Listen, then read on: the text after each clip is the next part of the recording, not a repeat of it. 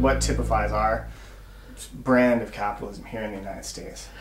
Well, the first thing we have to remember about capitalism is that it's all about money. And the main error is that money is equated with wealth. And that is an enormous error because, in my view, the real wealth of nations are the population and its talents and resources, and of course the resources of the earth.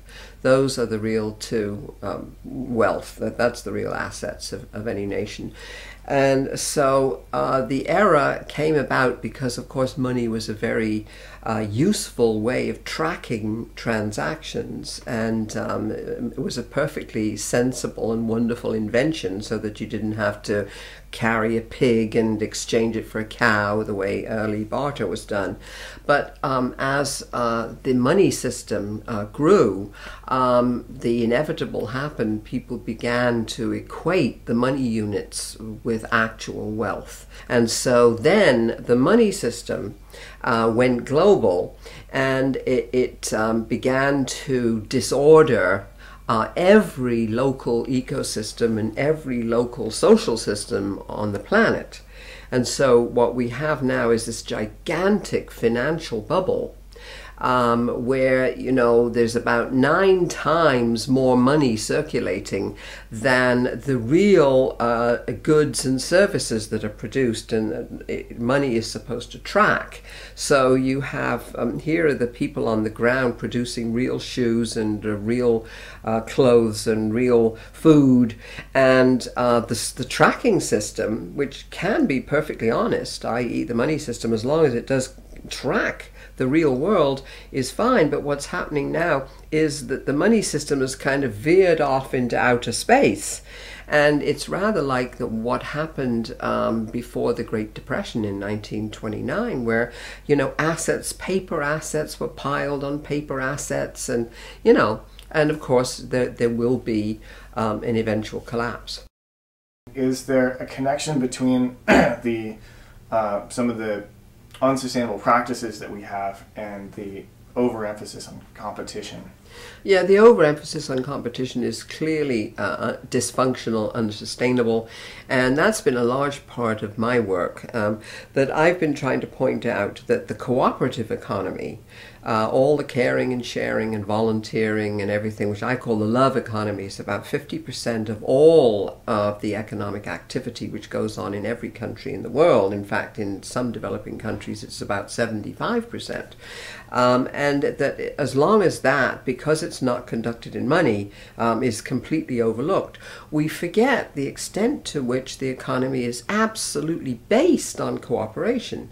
And there's nothing wrong with competition. There's all kinds of healthy competition where good ideas drive out bad ideas, you know, and you can find people competing to give away money, like the potlatch Indians. So competition in nature always exists within a framework of cooperation.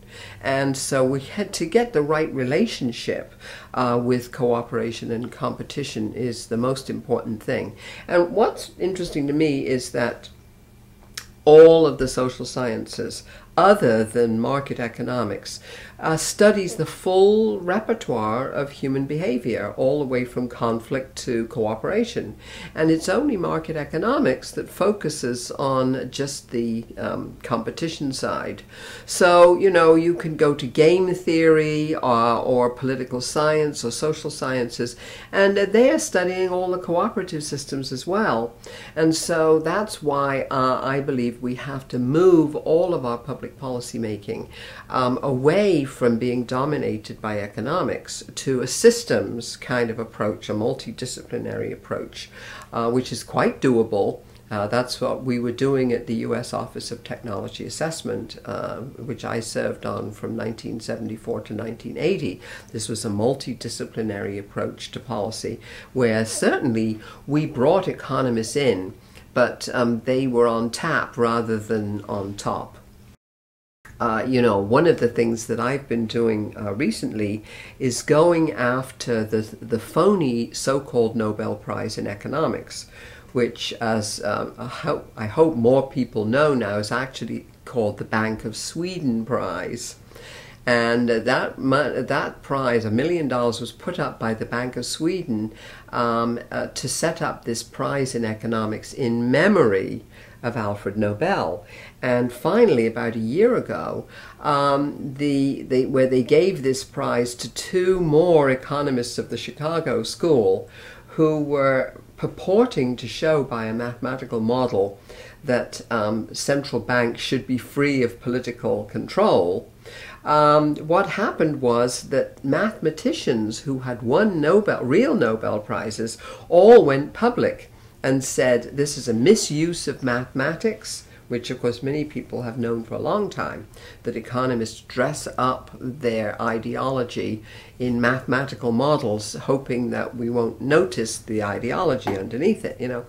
And so it was very interesting because when this happened first about in December 2004, all these mathematicians went public, and some of my friends in Sweden gave me the phone number of Peter Nobel, who is the grandson of the Nobel Award philanthropist, and I asked him what he thought about this, and he told me, quote, that the Bank of Sweden is like a cuckoo, he said, who's laid its egg in the nest of another very decent bird, the Nobel Committee, and that actually they are infringing on the copyright and the good name of Nobel. And so this, I imagine, very soon now will bring down the profession of economics to a more appropriate size and get them to really fess up to the fact that they're a profession. What's wrong with being a profession? You know, there's nothing wrong, like law and medicine, being a profession. Don't tell us you're scientists, that's all.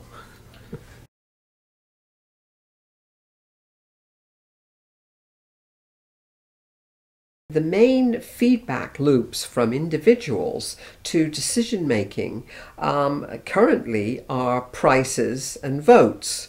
And the problem is that the prices are not correct. They don't include the social and environmental costs.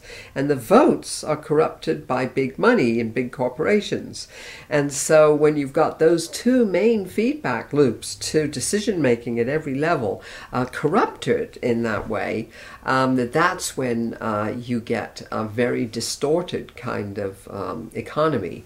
So the BALI group, the Business Alliance for Local Living Economies, which I'm very much a supporter of, are really trying to correct that by having local businesses try to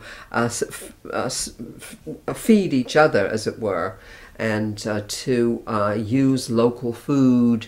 And, you know, this is a more natural way of doing it.